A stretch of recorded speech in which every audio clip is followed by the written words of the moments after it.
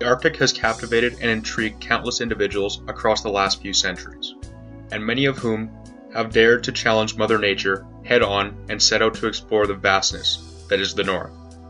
These individuals face numerous dangers, such as wind, freezing temperatures, and the Earth itself, with deep pockets of loose snow, boulder fields that slow movement, and the most lethal of them all, thin ice. Thin ice is lethal not on its own right, but because it conceals cold water and massive drops that would incapacitate both man and machine. So a new autonomous technology must be developed in order to protect both man and their mechanical investments.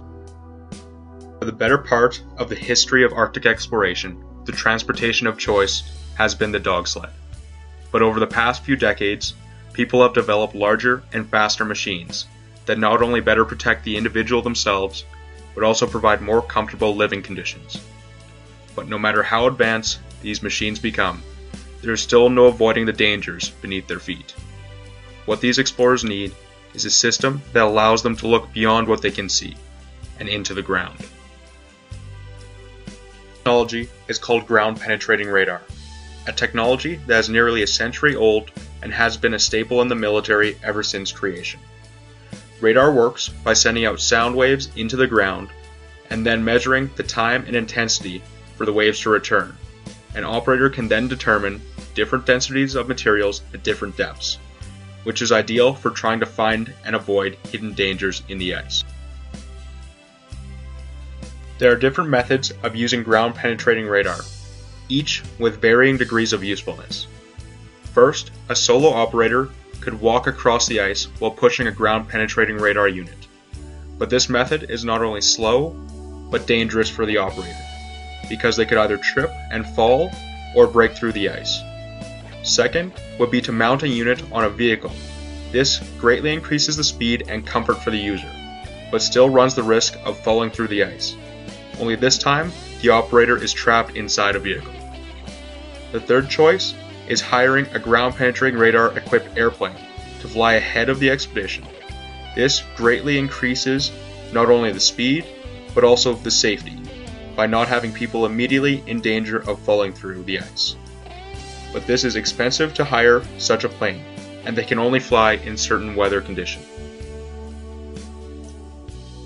A new device needs to be developed that is relatively cheap, reliable, and gives high levels of safety to the operators.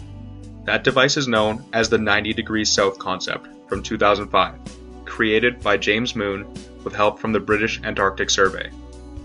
The 90 degrees south is a lightweight, eco-friendly two-person vehicle that comes with a very important device, an unmanned ground vehicle that contains ground-penetrating radar. This unmanned ground vehicle, otherwise known as a UGV, is attached to the 90 degrees south by a 30-meter long umbilical cord. This umbilical cord is similar to that used by the Alvin submersible that explored the Titanic. This UGV enables the operators to sit safely in their vehicle and receive data about the ground ahead of them. And if the UGV were to ever break through the ice or fall into the water, the operators could simply retrieve the device using this umbilical cord. The 90 degrees south should be a basis for any future Arctic exploration vehicle. It is small and very lightweight, thus enabling it to be carried easily by plane without disassembly.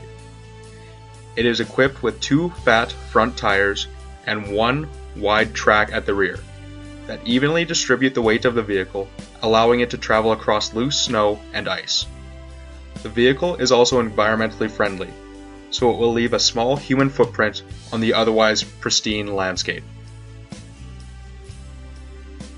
Arctic exploration is reaching into a new age, an age of efficiency, speed, and most of all, safety. The one technology that will allow explorers to minimize risk while maximizing limited time on expeditions is ground-penetrating radar mounted in unmanned ground vehicles, such as the 90 degrees south concept. This technology will not only allow operators to maintain high levels of safety, but also gather data about what lies beneath their feet.